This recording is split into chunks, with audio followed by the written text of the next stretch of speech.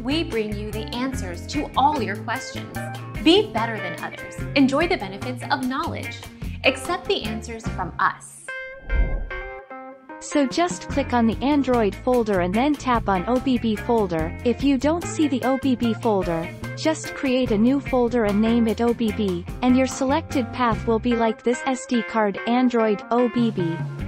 Then click OK for the file to extract to the OBB folder, and after that, you can now play your game. Our mission is to provide accurate answers. We think without knowledge, it is impossible to live a balanced life. Be competent, be skillful. Thank you for watching. Don't forget to subscribe and hit the bell notification.